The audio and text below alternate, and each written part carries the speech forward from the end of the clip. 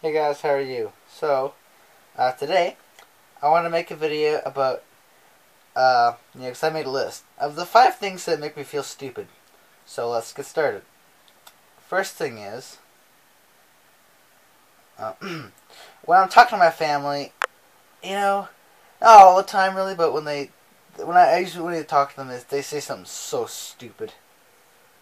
And it makes me feel stupid for talking to them, you know? When I go in public and, I see somebody and, I don't want to see them, but it's my own stupidity for going outside, right? Uh, Someone asked me a really easy question, but I can't answer because, I have a lot of things on my mind, but I can't answer because just, too much on my mind.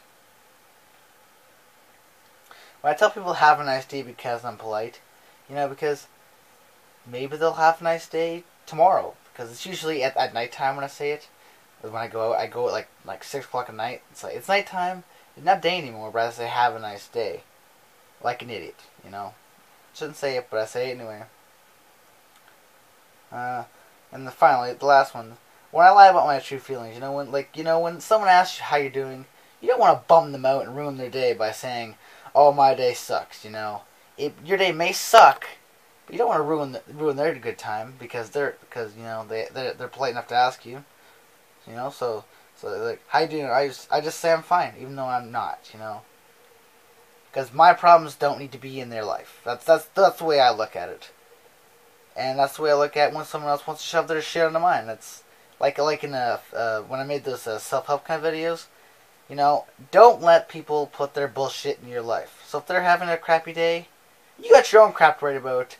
Don't let them shove their crap into your life. It's just, how it kind of should work.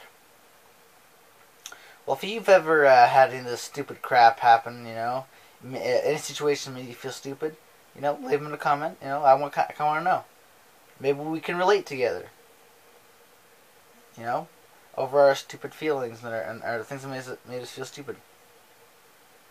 If you like the video, thumbs up. Follow me on social media if you want more updates. And thanks for watching.